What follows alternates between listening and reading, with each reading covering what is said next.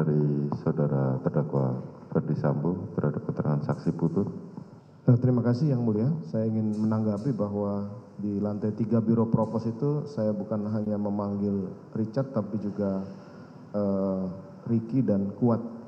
Jadi bahwa sebelum kedatangan saya ke lantai 3 Biro Provos itu untuk menanyakan apa yang diberikan keterangan kepada pemeriksa Provos itu, mereka sudah menjelaskan kejadian Magelang. Kemudian saya setelah bertemu mereka baru menjelaskan bahwa jangan diceritakan kejadian di Magelang karena itu akan membawa hal yang buruk terhadap istri saya apabila diketahui oleh orang.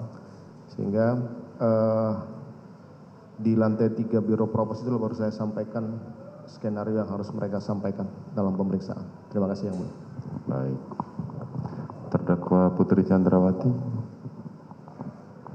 Mohon izin Yang Mulia, sedikit menanggapi saja bahwa saya menyampaikan untuk pulang ke Jakarta secara mendadak di tanggal 8 Juli kepada Dek Ricky dan bukan di tanggal 7 Juli. Terima kasih.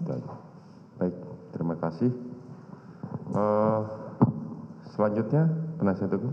Izin Yang Mulia, mohon kepada saudara penuntut umum, ada 2 BAP Yang Mulia yang belum dibacakan, yaitu untuk saksi Arianto dan saksi Harun Yuni. Itu kami minta juga dibacakan. Bisa saudara penuntut umum? Nanti kita cari untuk itu karena kami berketetapan bahwa sudah cukup dengan 6 kesaksian yang perlu 5 kesaksian ini yang dibacakan. Baik. Terima kasih. Ya sudah. Jaksa penuntut umum sudah merasa cukup.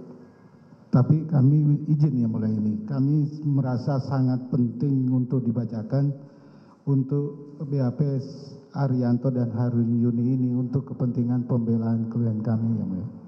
Kami berikan, kalau jaksa penuntutnya tidak mau, bagaimana penasihat hukum? Bagaimana? Apakah saudara bersedia?